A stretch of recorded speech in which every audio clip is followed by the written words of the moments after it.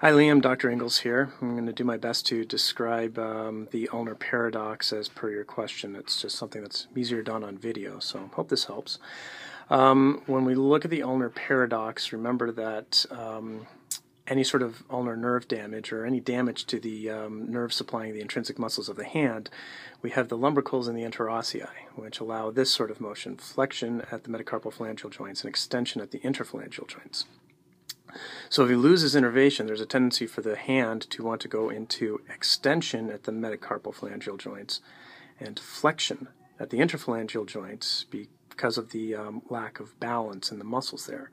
Because it's the ulnar nerve which supplies most of the intrinsic muscles of the hand, but not the median nerve. The median nerve does the two lumbricals over on this side. So that's the reason it's not a true claw hand. It looks more like this.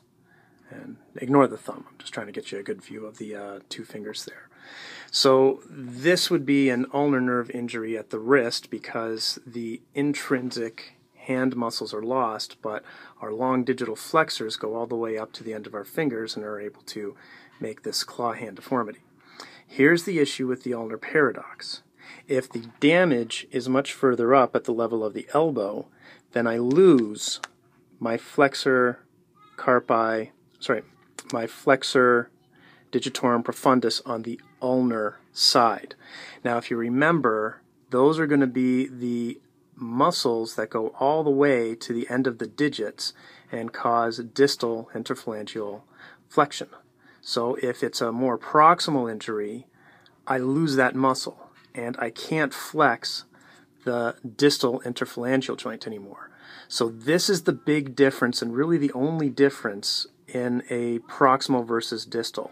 Proximal injury, loss of flexion of the interphalangeal joints. Distal injury, I still have that flexor digitorum profundus, and so I have more clawing. So, proximal injury, less clawing. Distal injury, more clawing. Proximal, less clawing. Distal, more clawing. That's the entire thing with the ulnar paradox. And the other thing to note is, do not get it confused, that's a contracture position.